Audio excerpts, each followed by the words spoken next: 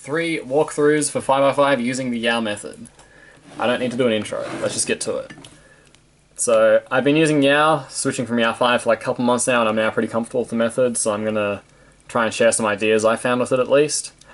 So for this first center, it seems like yellow is probably the easiest. It's got this block here, this S shape. The S shape isn't particularly useful. What we're going to do instead is we're going to make a square out of this and then put this in. And then this corner is going to stay around here, and then I know the last two pieces are around here, so I will rotate over here in a sec. So the start would look like this. Knowing this is there, I can do that. And I can start setting things up, so I would do like a D move while rotating, and then I didn't take into account that the yellow piece would move, but that's okay. I can just move here, do that to pair them up, and then luckily it's the good case where I can just bang them in like that. Luckily we've got a line on top like so. And then the first pieces I see are just like this pile here, so I'd probably pair those up, and then just I'd preserve this pair if I was being smart. Maybe not, but we'll do it now. Put that in like so. These two here, so just D to get that there, and then put it in. As I'm doing this, I see a bunch of white cross edges, namely these two, so this is what I will start with, the greens. Okay, so I see the other green down there. I'm not going to change anything about these two, I'll just line them up like that, and then put this one in like so. As I'm doing that, I see the oranges over here. I don't see the other one, so I'll just kind of start pairing them up. As I go down here, I notice that it's actually over there where my thumb is. So I would have to do a D to bring it in the right just orientation, do that. And because I know orange goes before green, I have to put it up there. And I see red, red, red. So this is a pretty nice case. Just because of the orientation of the corners, instead of pairing these up and then doing U prime R2 to bring this back, I know because this edge is going to have white on top, or white over here in a sec, I want to do a U2 instead. So I would do it like this, and then I have like this case, and I can F prime that. And then because I do the last cross edge before centers, I would see these two here, and then eventually I would see this in the back. If I was being smart, which I wasn't, but we'll pretend I am because it's an example solve, I would do this, and then wang bang this one in, like that. And then I want to look for some sort of easy line. Blue looks pretty manageable, and I do like to align it with the center I'm doing, or the edge I've just done here. So I'll probably go down, I see this here, do like U2, and then like bring these two up, like so. And I knew there was an edge on the back there somewhere, I think, so I can make a line out of the middle pieces just by, yeah, so it's up there, and I can use this one here, and then I've got the 2x3 like so. And then I'd see this one here, and then those two down there. If I was being super smart, I mean, I probably wouldn't be able to execute it from this angle. I would realistically do something like that, but I'll just show you the smart thing. So this, for this, for this. Since these two are, if this was like up here, this wouldn't be as efficient basically, because I can do U2 slice, U2, and then slice like that. That's just like a bit of a recognition tidbit that you'd want to implement. And then we'd move on to, oh, we got some stuff on, I'd probably start doing a bit of green, honestly. I don't know if that's necessary. Nah, we'll be smart, we'll do orange. I would probably do orange. So just middle line like that. And then we've got a bit of action going on green, but we're going to ignore it for now because I think it'll kind of self-manage a bit. These two and this one here, I could do this, bring it down, U2 like that. And then by this point, it's probably a good idea to start working on green. You don't really want to get ahead of yourself. So I'd probably just bring that up like that, and then check the situation with these. I think because I'm at this angle, I would actually do an alternate setup for these. Although it is less efficient, so yeah, fuck it, we won't do that. I was thinking I might do that and then pair up, but it is still better to do U2 and then that, because then we can do R2 U2 instead of having to cancel into R2 U2, which is, if you just track the other way, it would have been more moves. And also I can do wide R2 to preserve this pair, which will give me a better last two centers like that. And then insert the edge like that, and then bang that one in. We got white blue. I do have to do two inserts, but because I see all the pieces, I think it is worth it here.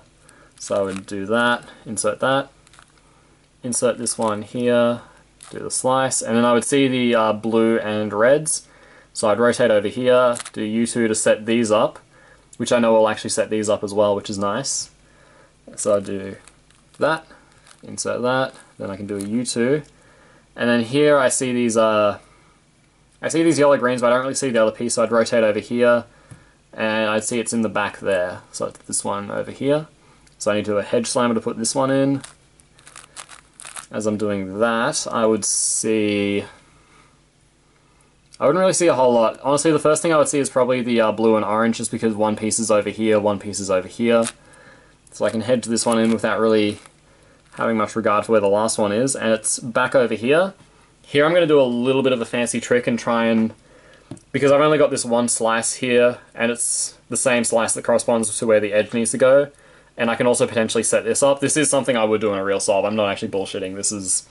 I don't think this is terribly difficult to see. So instead of doing flip U2, I would do U, flip, U, and then try and get the orange-yellow edge there, which is up here. So I can do this, I can do a hedge slammer, and then I can do a U, and then I've already got my two edges set up here, so I can just rotate here and move on to the last, in this case, last three edges. And here it's a pretty easy case. We just have a 3 cycle, but I'm going to get parity at the end. Just got to solve this, pretending it's a real edge, and then hedge slammer this one in, and then I can do parity. And then boring 3x3 stage, nothing to see here. Can barely see through the camera to begin with.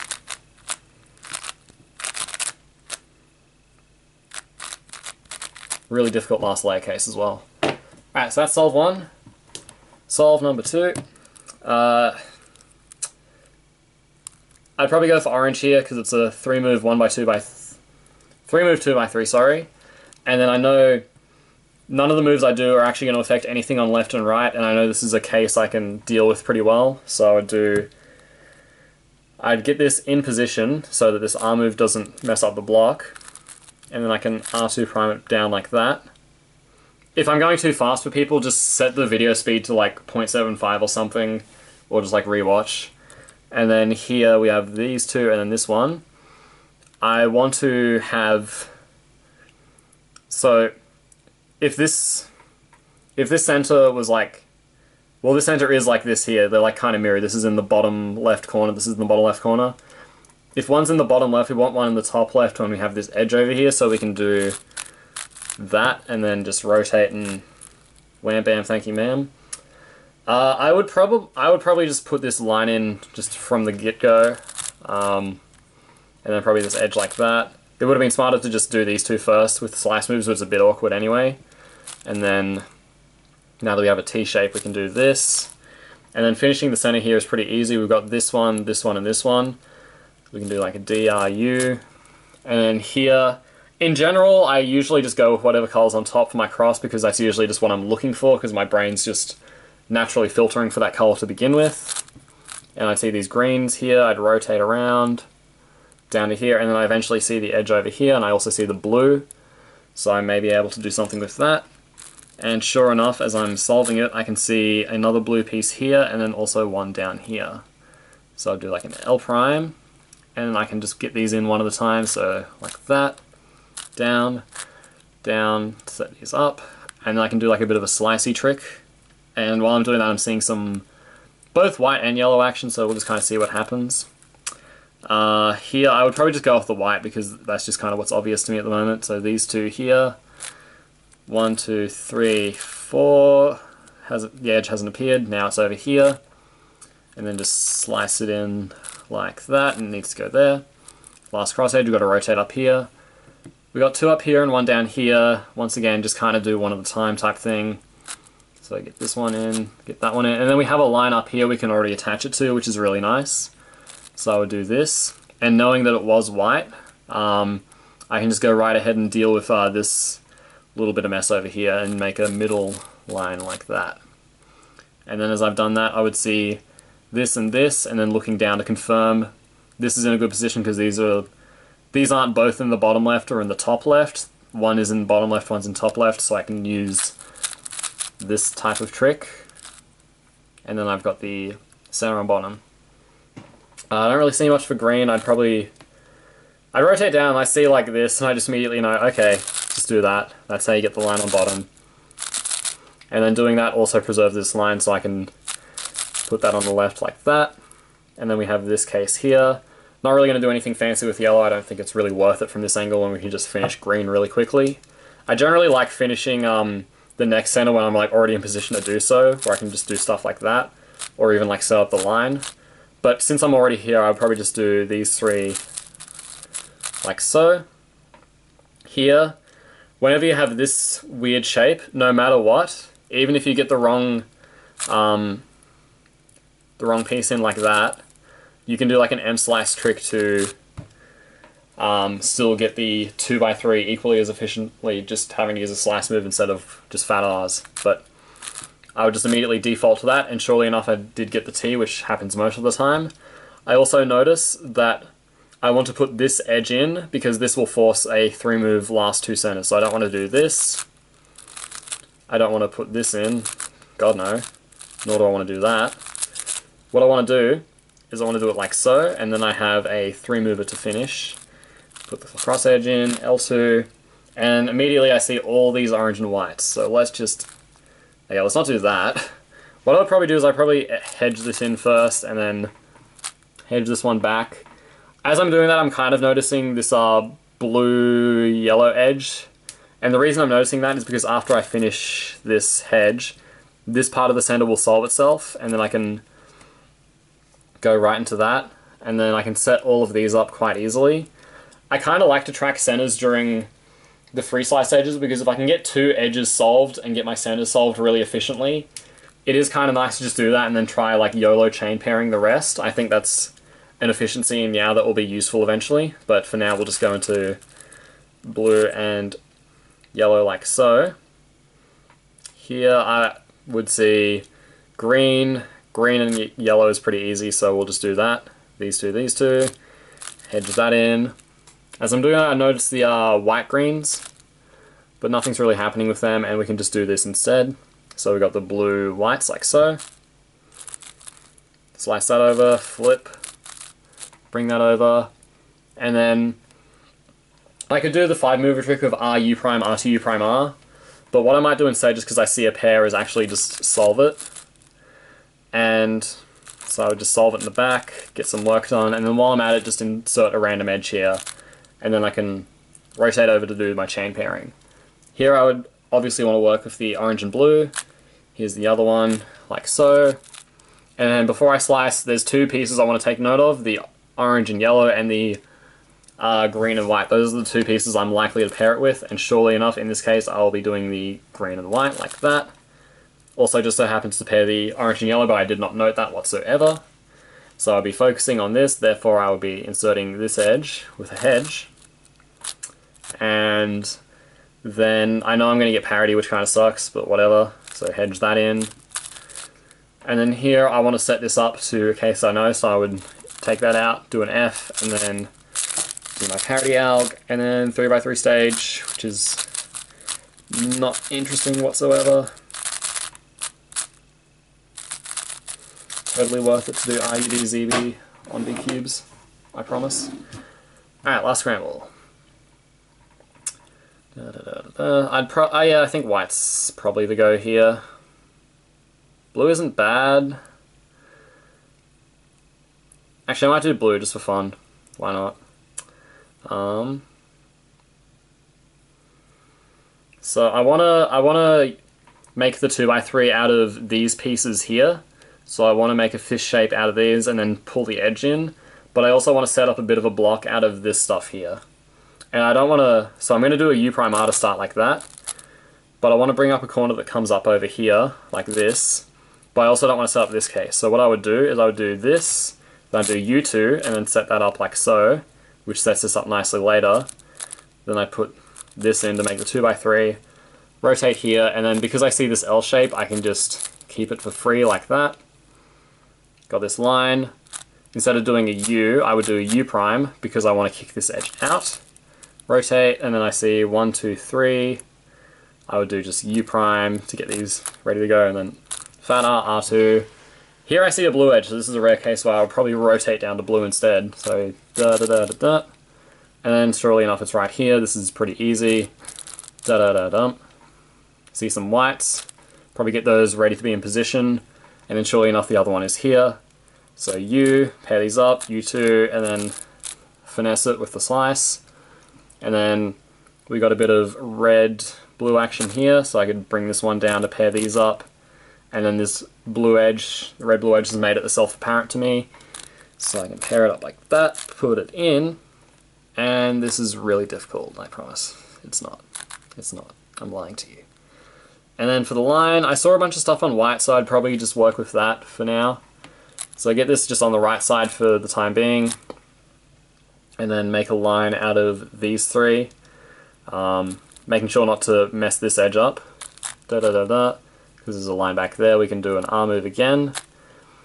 I wouldn't be smart enough to try and preserve this, but as it turns out, me being dumb works better. So we can do a U, camera focus please, fat U, and then L2 slice, which is annoying, but it puts us in the right position, and it's more efficient than like that.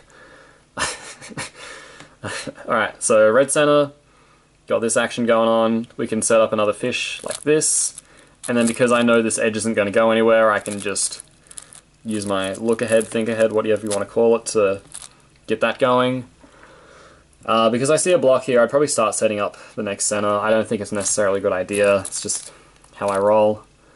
And then I would deal with this case, so like that. And then I think I want to do this. The way I want to do this is by using this pair here, because I feel like doing this doesn't set up a great case. This is just going off like gut feeling. I would want to do something like that. And then this last two center case, either do it like this or like this, doesn't really matter. And then just for whatever reason, I notice I can do R prime U2 instead of like that, which is silly. I don't recommend trying to solve on the like center that will set this case up on purpose, just because I feel like that's kind of... Camera! Behave! But yeah, I don't think that's like a worthwhile efficiency to really explore. It was just kind of a nice thing that set itself up. First thing I see, orange and green, Christmas edge. Over here we just do some slice, flip, slice. Since this doesn't really affect centers, I may be on the lookout for some sort of way to just do a couple edges and then move into a bit of freestyle edge pairing action. Next thing I would see is probably these green and yellows, so I'd just wham bam. And then the last one is over here. It was in front of me, I don't know why I looked everywhere else first. And then just put this in the back like that. And then I see the yellow and orange, so I would do like this.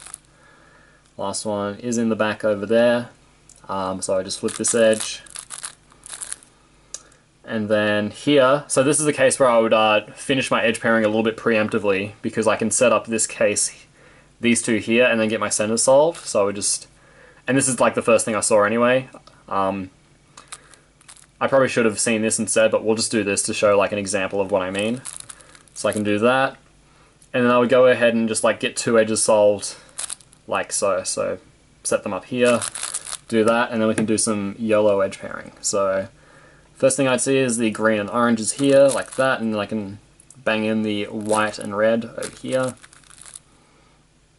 And then here I would do slice pairing. It's probably more efficient to do like a setup to MU to M prime, but this is how I'd probably do it. So insert like this, get the orange and whites ready to go, and then set these up. Hope I don't get parity. I got parity. It's okay. We'll just do 3x3 stage with parity. This is an F12 edge though, so I want to deal with it sooner rather than later. And then yeah, this insert will kick it out because swag, and then parity, and then the rest of the solve is relatively boring from here.